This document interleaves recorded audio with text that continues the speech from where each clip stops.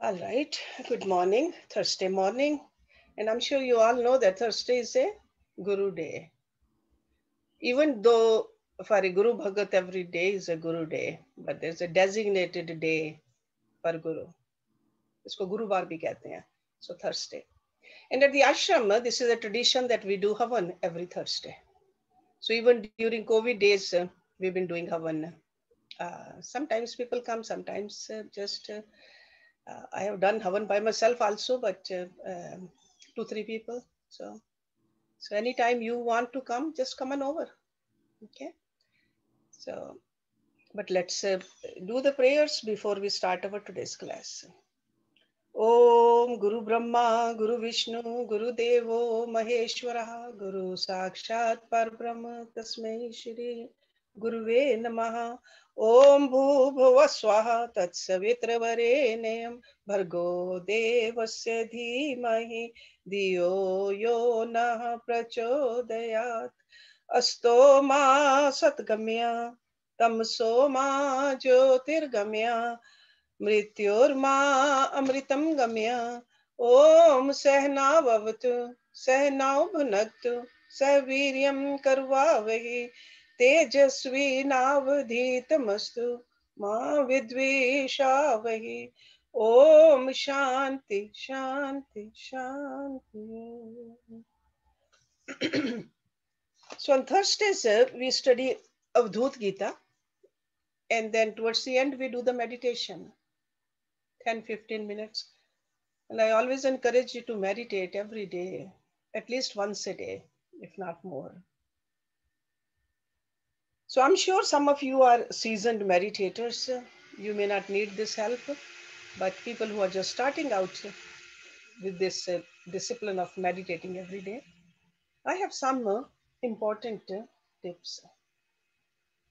Of course, you are supposed to sit straight, choose the right time, and make sure you try to meditate at the same time every single day. Same place, same time, it helps to cultivate this habit. See, just like when we sleep at the same time every day, we fall asleep. We know we are ready to sleep. The same way, when we eat the same time, our body says, yes, I'm hungry. Okay? So meditation time should be fixed. Okay? Everything else, sure, we need to do. We can always maneuver here and there, but not meditation time. The difference between meditation and prayer is because we need to do prayers also at the same time. And then meditation also, both we need to do. Prayer is when we are thanking God, we are talking to God. Meditation is when we are quietening our mind and trying to listen to God. Both are important. So I have 9 important meditation tips for you. Number 1, to meditate a short time with depth is better than to meditate for a long time with the mind running wild. Okay? Do not force yourself in the beginning to sit for a long time. Strive for a shorter but deeper meditation. Gradually, you will see that you will become accustomed to going deep and you will enjoy lengthening the time. But in the beginning, short and deep meditation. Number 2, don't feel badly if you find yourself too restless to meditate deeply. Calmness will come in time if you practice regularly. So regularity is more important. Never ever accept the thought that meditation is not for you. Calmness is your eternal, true nature.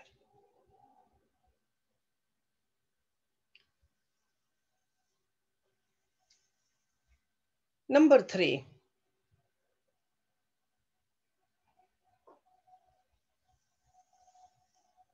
one time a disciple was having difficulty with his meditation, he asked, am I not trying hard enough? Am I not trying hard enough? The master answered, you are trying too hard. You are using too much willpower.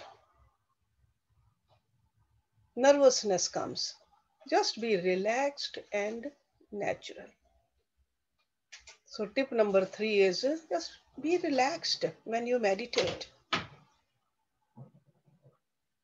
Because as long as you try hard to meditate, you won't be able to meditate. Just like if you are trying very hard to sleep, you will not sleep.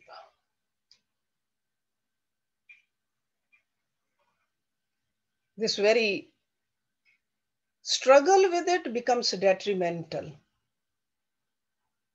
So that's why in the beginning, it's better to emphasize just a relaxation. Don't get excited. Do not become impatient in your efforts to meditate. So tip number 3 is be patient, move towards your divine goal calmly with the tranquility.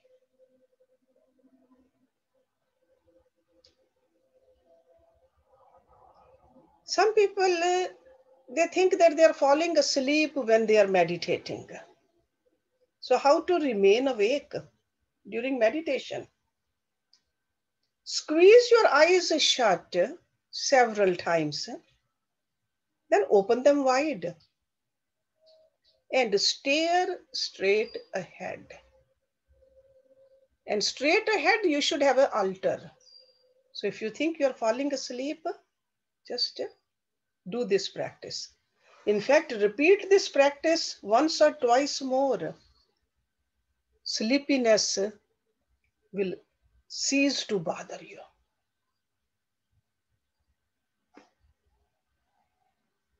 In meditation, we try to go beyond thinking. As long as thoughts enter the mind, you are functioning on the conscious level. When dreaming, you are in the subconscious level. But in meditation, we go even deeply than that. Super consciousness. Then you will feel centered in the bliss. So that's why the thoughts, they have to cease. In that bliss state, you are aware of yourself. So in order to reach there, you have to make this habit.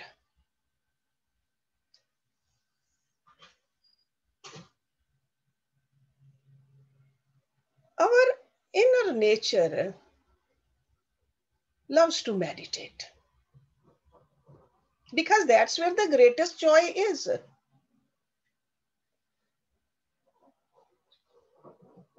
So tip number 6 is watch your ego.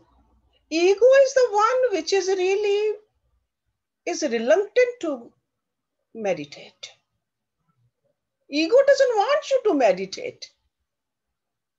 But you got to be stronger than that. You are not the ego. Ego is just one of the upadhis. We got to firmly believe in it that no, my real nature, me, I love to meditate because I want to listen to my God's voice. I want to commune with him. Okay, do not let the ego come in between, at least for those few minutes. And remember, anybody who wants to become proficient in anything, even worldly affairs, like if somebody wants to be a concert pianist, I've heard that they practice 12 hours a day. And that is only a piano. Or those Olympic players, whether they are swimming or whether doing any kind of other activities, for hours and hours they practice. So then how can you expect to know God if you don't practice like that? Anyone who makes a sincere effort on the spiritual path will surely reach his goal. Everybody. For the worldly ambition, everybody cannot reach there. But for this, to know God, all of us can reach there. There are not limited seats over there. There's not just one gold medal and one silver medal. So we all need to try. Keep on practicing. Number 8, to try to feel when walking out of doors that everything around you is part of your own expanded awareness. So it's not only while you are sitting down and meditating. Even the moments other than your meditation, on your meditation seat, imagine the breeze as God's breath, blowing over the world, inspiring all of us, giving us all life. Feel that connection, feel that unity. You will see that your meditation will heighten. You'll be meditating all the time. Your sitting down, inactive meditation will become active meditation. That's how the saints meditate. Their life is like that. And the last tip I want to talk about is meditate more and more deeply until calmness and joy becomes your second nature. No matter what you are calm, no matter what you are peaceful, it is not difficult. In fact, the thinking is difficult. Our thoughts keeps us apart from this, our inner nature. Never think that this divine joy, this calmness is away from you, distant from you. Then it will be with you 24/7. So in other words, every day practice sitting down, then remind yourself more and more while doing your other duties. You will see that you'll never be separated. And that's what we are learning from this great yogi, Dattatreya. That's why in this third chapter where we are learning, it's like a very poetically, he is telling us, this is what Gyan is. This is our goal is. So let's start with verse number 16, chapter number 3. But if anybody has any question, comment before we start, you can ask. It's okay. Because our classes are always, when we had the live classes, they were always very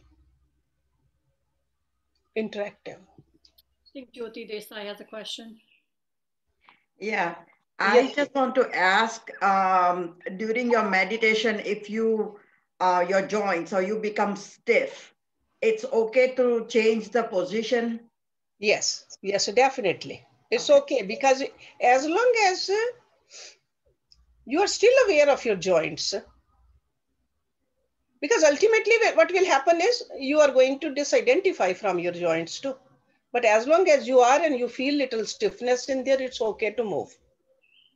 It's okay to change position, but keep your mind focused though. Okay. If you need to just move your shoulders a little bit, stretch your legs a little bit, that's fine. But choose the sitting position which is comfortable to you.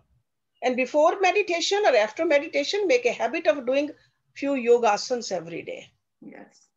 Okay? Because this movement of the body, the joints, is very, very important. Yes. Okay? So, but it's okay to move. Yeah, we should not feel the hurt, the pain. You remember in the last class or a couple of retreats before, Rishi Patanjali told us, because in asana we sit to meditate, and that asana has to be sukham and sthiram, right? So it has to be stable also. It has to be pain-free also. So if you are feeling the pain, it's okay. There's no, don't have any kind of a fear in your mind that if I do this, I'm doing something wrong. No. It's a mental thing, because ultimately this sitting down meditation will have to become an active meditation, walking meditation. So when you're walking, you are moving your limbs. But what is staying connected is your mind. So it's the stability of the mind which we are working on. Okay. So good question. Anybody else? No? Okay. So let's, we ended our last week's class with verse number 15. And over there, Dattatreya is telling us, I never performed any action which could generate anguish and misery. I never had a mind which could function by the contact of pain and pleasure. I have no source of ego in me. I am existence, knowledge, bliss, and boundless as space. So you can see that in order to reach to this stage, we need to practice also. And the practice is meditation. Okay. So Gyan Amritam Samrasam Gagan Upamo Aham. This is what we need to experience. We are all that. It's not only Dattatreya is this.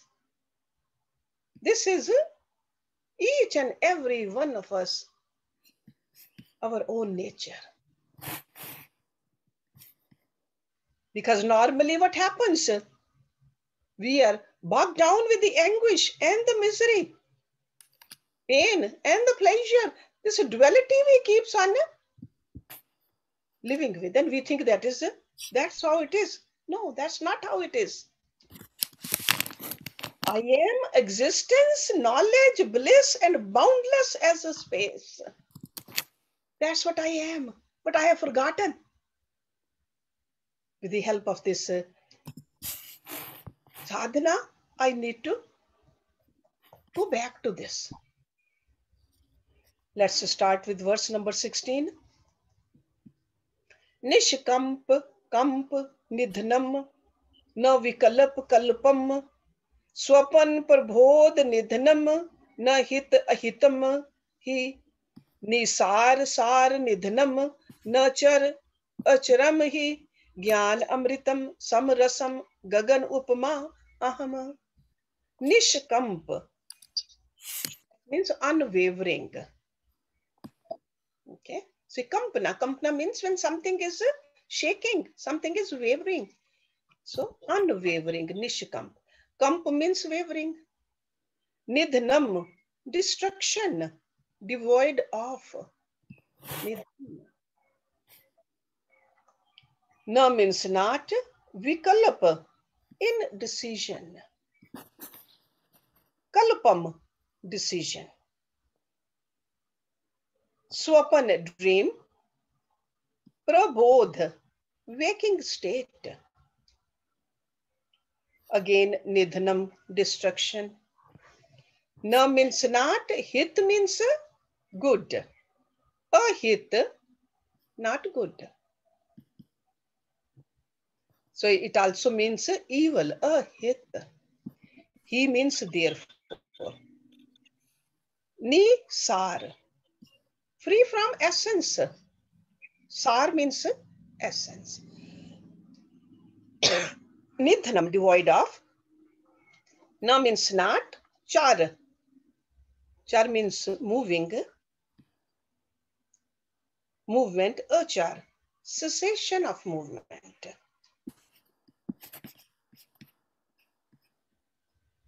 He means therefore.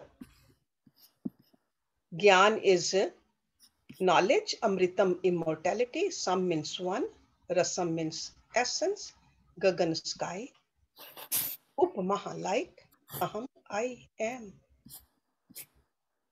Both stillness and vibration, like a wavering and unwavering. Doubt and determination. It's like a decision and indecision. They end in Brahma. They are not in Brahma. Both waking and dreaming states, good and evil, terminate in Brahma.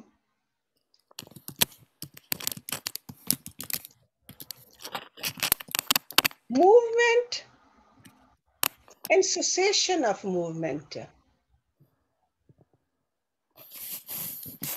are not in Brahma.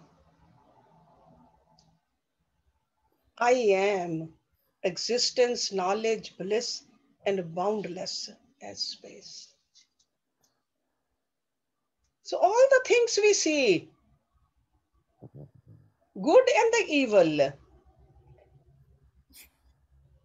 pain and the pleasure, waking and the dreaming state, doubt and the determination, all of this is part of this created world, manifested world. In Brahma, there's nothing like that. No vedye vedakam idam nacha hetu tarkyam vacham agocharam idam namana na buddhi evam katham hi bhavatah kathyami tattvam Gyan amritam samrasam gagan upama aham. No, no means not indeed. Vedye, knowable. Vedakam, instrument. Idam means this, na is not, cha means and. Hetu tarkyam, reason or the cause. Hetu, hetu and tarka. See, hetu means cause, tarka means reason. Vacham, of words. Agocharam, beyond. Idam means this, na mana, not mind. No buddhi, not intellect. Evam means thus. Katham, how. He means therefore. Bhavataha, to you. Kathyame, can I speak? Tattvam, truth. Again, Gyan is knowledge, Amritam, immortality, Sam means one, Rasam, essence, Gagan, sky, Upamaha, like, Aham, I am. Brahm is neither the knower nor the knowable.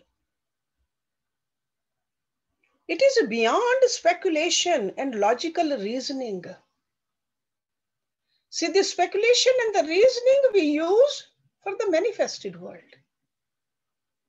It is beyond the cognizance of speech, mind and intellect. So that's why we say that no matter how deep the language is, cannot explain Brahm. No matter how pure the mind is, no matter how sharp the intellect is, we got to ultimately transcend that, all of those equipments. Those are the equipment given to us to live a life in this world. Then how can I tell you about Brahma, the ultimate reality? Because the students, they were asking. So that's why this teacher is saying, I cannot tell you. You got to experience it yourself. Then this experience is not through the mediation of something. It is not that you'll have a sharp intellect and you will know. We need to have a sharp intellect so that it doesn't become a hurdle for us. We want a pure mind so that it doesn't become an obstacle for us. So how can I tell you about Brahm, the ultimate reality? I am existence, knowledge, bliss, and boundless as space. Nirbhin, bhin, rahitam, paramartham, tattvam. Antarbahi, nahi katham, paramartham, tattvam. Prak, sambhavam, na cha ratam, nahi vastuhu kinchit. Gyan amritam, samrasam, gagan upamaha, aham. Nirbhin, undivided. Bhin means divided. Rahitam, free from. Paramartham, supreme reality. Tattvam, true nature. Antar means inside. Bahi, outside. Nahi, not therefore. Katham means how. Paramartham, supreme reality. See, there are a lot of words which are coming again and again. So this is giving you a chance for remembering all this. This is one way to learn any language, repetition. Katham means how, Paramartham, supreme reality, Tattvam, true nature. Prak, prior to, like a before. Sambhavam, origin, like a causation. Nurture, not and. Ratam, attached, like involved. See, like a virat or vairagya, that's a detachment. Rat is like a rati, that's a attachment or involvement. Rat. Nahi, not. Vastu, thing or substance. Kinchit, anything at all. Gyan is knowledge, amritam immortality, sam means one, rasam essence, gagan sky, upma like, aham I am. Brahm is neither undivided, not divided. Indeed, it has no inside or outside. Brahm is not something which originated in the past and subsequently will cease to exist. That's why it's called eternal. There was no date when Brahm was born. There are no father and mother of Brahm. He says, I am existence, knowledge, bliss, and boundless as space. Let's look at this word, neither undivided nor divided. Vedic philosophies, they talk about three kinds of divisions. Swagat bhed, sajatiya bhed, and vijatiya bhed. These are technical terms I would like you to know. Swagat bhed. Swagat bhed, it's a division of oneself. Swagat. For example, a tree has many divisions. Roots, trunk, branch, leaf, flower, fruits. It's like a same body, several divisions. Swagat. Sajatiya bhed. the division in the same species, such as pine trees, redwood tree, mango tree, maple tree, oak tree. They're all trees. So jati is the tree, but there are so many different divisions. Sa jatiye bhed. And the third kind of a division is vijatiye bhed. Division of a different species, like a tree, stone, water, air.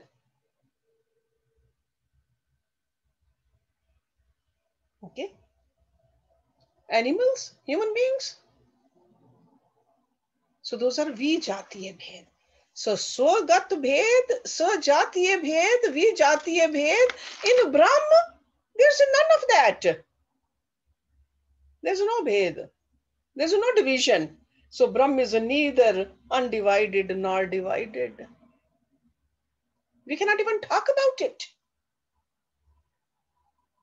There's no inside or outside. We can, about this body, we can say that there's an outside, there's an inside. But in Brahma, you cannot talk like that. Brahma is not something which originated. This body originated at a certain point in time and it will perish. But Brahma is not like that. That's why he said, I am that Brahma.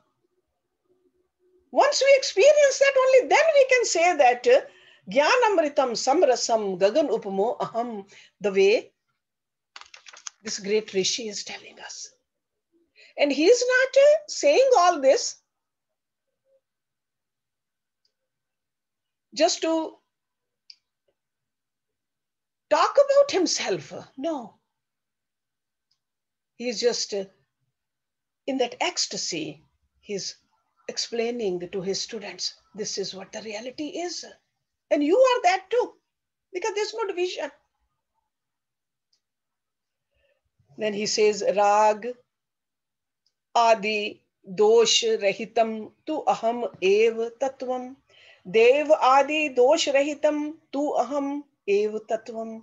Sansar Shok Rahitam Tu Aham Ev Tattvam. Gyan Amritam Samrasam Gagan Upama Aham. Rag, attachment.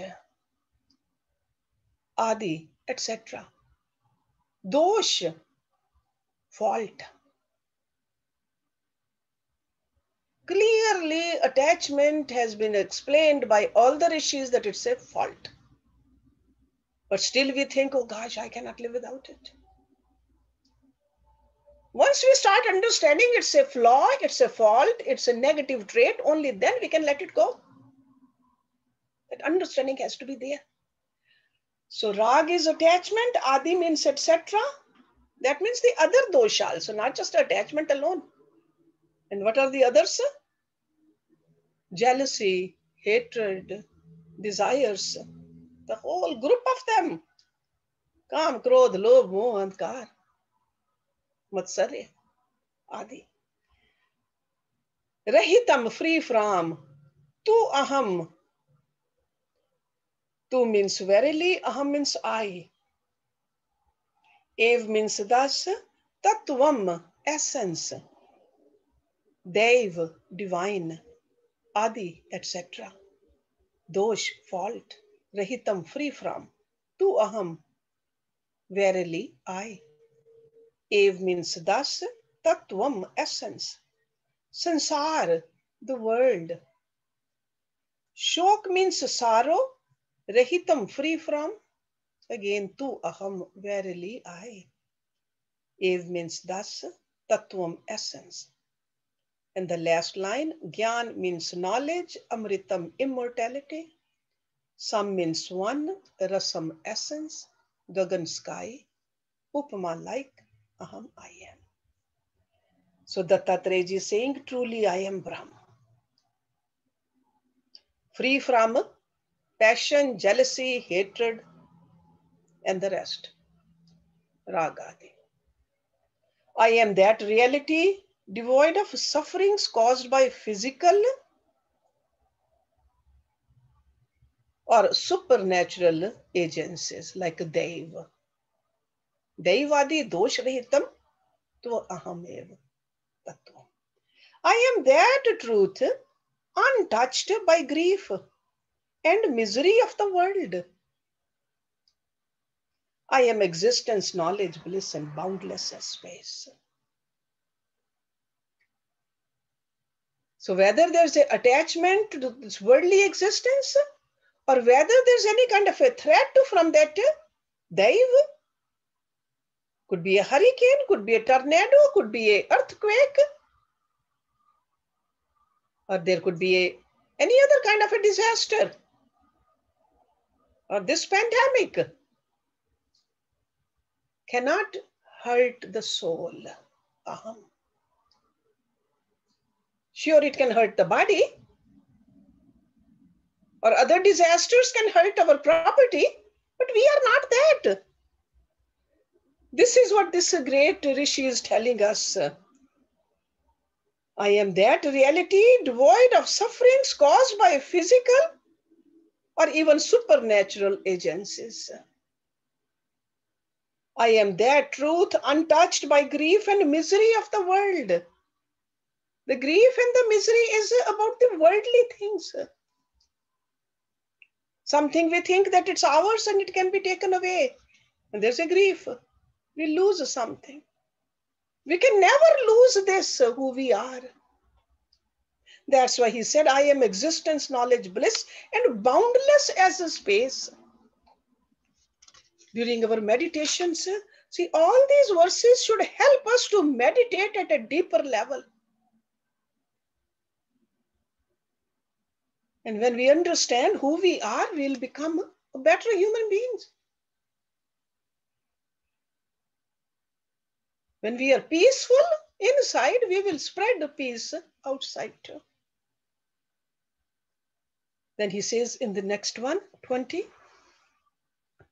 Sathan trayam yadi cha neti katham turiyam kal trayam yadi cha neti katham dishaha cha shantam padam hi paramam paramartham tattvam gyan amritam samrasam gagan upama aham. Sathan. Sthan means the states of consciousness. Trayam, three. Yadi means if, cha means and. Neti, or not. See, neti word, when you break it down, na iti. Katham, how? Turiyam, fourth state of consciousness. Kal, times. Trayam, three. Yadi, cha, if and. Neti, not these. Katham, how? Disha, direction. Cha means and, shantam, peaceful. Padam, path. He means therefore, paramam, greatness. Paramartham, supreme truth. Tattvam, essence. And last line, Gyan means knowledge, Amritam, immortality, Sam means one. Rasam, essence, Gagan, sky, Upamaha, like. Aham, I am. How can there be the fourth? Like a transcendental state, Turiya state, when there are not three states.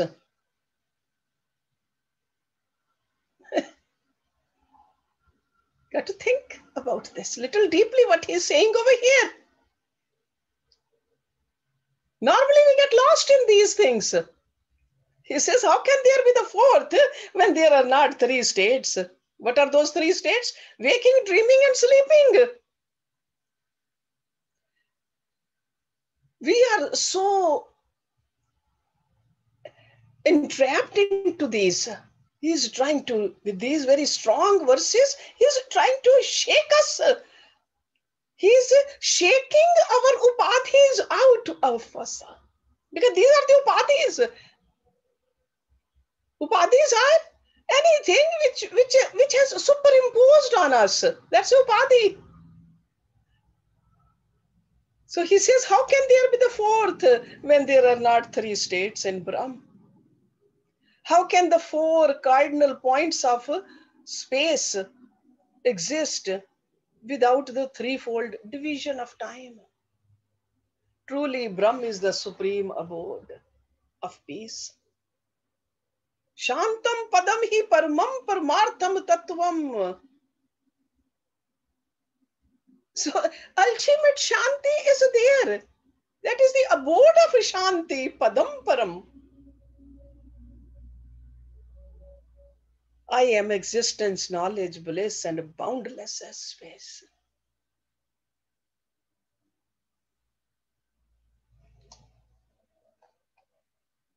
Next one. Dirgha lagu punha iti ih na me vibhago.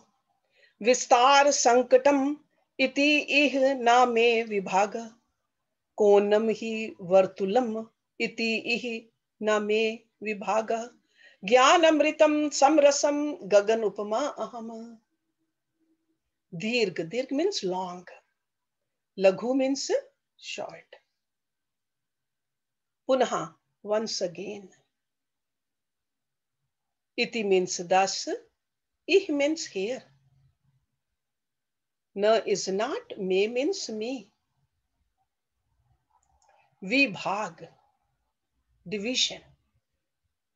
Vistar, expanse or wide.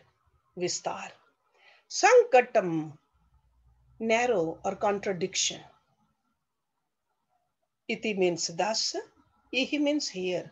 Na me, not me. Vibhagaha, division. Konam, triangular. He means therefore. Vartulam, circular. Iti means thus.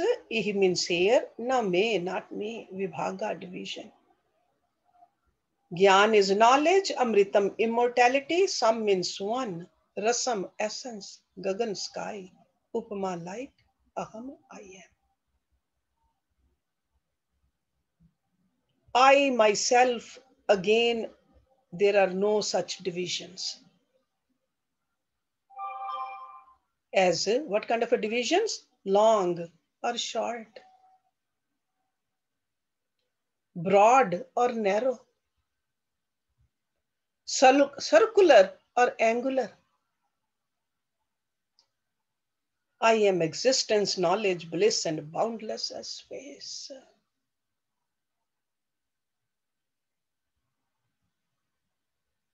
Okay. So our focus has been majority of our life on non-self. Tall, short, slim, fat, white, black, rich, poor. Not enough emphasis on who we are. So that's why with all these verses, he's shaking all that non-self out of us,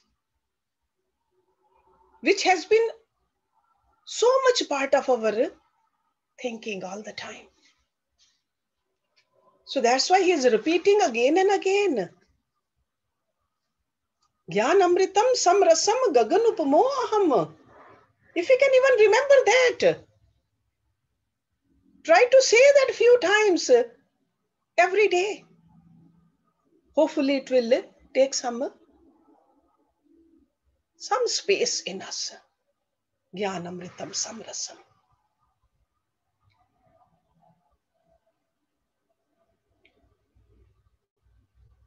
Let's look at one more and then we'll meditate. Mataha pitaha adi tanne adi name kadachit jatam amritam na che manaha na cha me kadachit nirvyakulam sthiram idam paramartham tattvam Gyan amritam samrasam gagan upama aham. Mata, mother. Pita, father. Adi, etc. Tanya, Tanya means sun, Adi, etc. Na me kidachit, I had never. Jatam, born. Mritam, died. Na cha, not and. Mana, mind. Na cha me kadachit, and I had never. Nirvyakulam, untroubled. See, vyakul means trouble. Nirvyakul, untroubled. Sthiram, stable. Idam, this. Paramartham, supreme truth. Tattvam, true nature. Gyan is knowledge, Amritam, immortality. Sam means one, Rasam, essence, Gagan, sky, Upama, light, Aham, I am. I have neither mother, nor father, nor children. I have neither birth nor death, nor desire. Truly, the supreme reality is unshakable and tranquil. Nirvyakulam sthiram idam paramartha tattvam. This is the reality. This is what I am. I am existence, knowledge, bliss, and boundless as space. Okay, so he is with these very strong verses taking us to the reality of us, who we are. Who we are. He's not saying don't do your duties, because right now we are not at the level of Avadhuta. When we are Avadhuta, then there's no duties either. Because then you don't identify with any of it. Right now we do identify. So there are duties. Keep doing the duties, but keep meditating on this to know who you are in essence. Bring this truth in your life at least for a few minutes a day. So that's why I talked about the meditation. And I hope you guys are doing it, practicing it. Need to practice. Okay, let's stop it here because we are supposed to meditate also. So let me do the Shanti mantra. Om Purnamada Purnamidam Purnat Purnamudachyate Purnasya Purnamadaya Purnameva Vishyashyate Om Shanti Shanti Shanti Om.